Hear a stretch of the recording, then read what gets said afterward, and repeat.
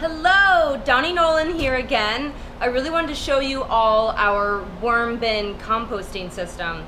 So when we started the greenhouse, we decided to add worm bin composts so that all of our biodegradable waste from the program gets decomposed right here on site and turns into soil that we can then use in the gardens. So basically some of our burlap from the microgreens and any other waste, including cardboard and roots and leaves and things, as long as they're not infested with any pests, we can put them in these trays in our worm bins. So these are the worm factory systems that I bought on Amazon, and they're $100 each, just about, and they last pretty much forever.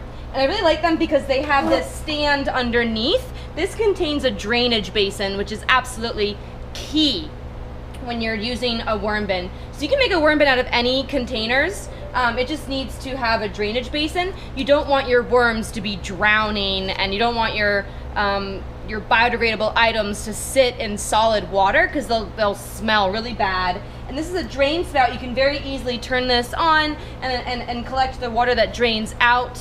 So you can use that as compost tea as well, and just and water your plants with it. So this is a multi-tier system. Oh, look at all those worms! So you can just feed one tray at a time and let other trays age and get longer, and they nest into one another. So it works really well. I've had these for about 5 years, and I just want to show you how it turns into pretty much soil. And this soil is full of fertilizer and nutrients. It has really great moisture retention and really good drainage at the same time. You can use this straight up in pots for potted plants. You don't have to add anything else to it. This is beautiful soil. Ooh, and it smells really good.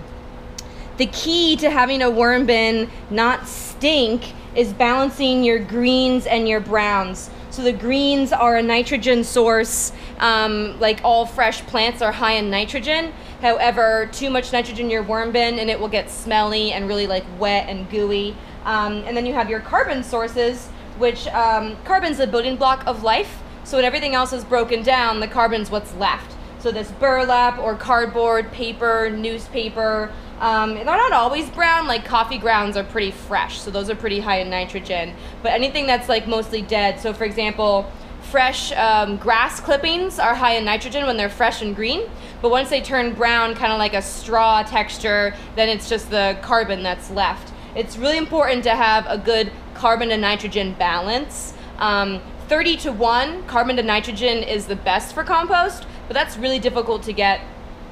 As long as you have like a 1 to 1, or I like to do a 2 to 1. So if you're adding a handful of fresh greens like kitchen scraps and coffee grounds, you want to add at least 1, if not 2 handfuls of carbon, such as paper and like cereal boxes. And some people say that magazines aren't good, that shiny paper doesn't break down as well, but the ink is carbon-based and it's fine. Now you should remove tape from boxes. But if you don't remove it right away, it's okay because it won't break down and it'll always be there for you to get rid of later. I've also added some mosquito bits and beneficial nematodes. That's what this stuff is here. You can buy this from the local garden center, and this helps to keep any flies out. So I don't have any flies breeding in my worm bin, and this works really well. So we can take all of our biodegradable waste, food scraps, junk mail, newspaper, boxes, things like that, and turn it into a renewable product that is healthy soil. So I highly recommend that every household has a worm bin. It's amazing. You do not have to have a yard. You don't need a yard to compost. So even if you have an apartment or a condo, you can still compost. And if you do this correctly with the right carbon-nitrogen balance and with the beneficial microbes to keep flies out, it should not be stinky and it should not be a nuisance at all. It's absolutely amazing, and you can get free soil out of it. So I hope you enjoyed my tutorial, and hopefully you're inspired to make your own worm bin one day. Thanks for watching.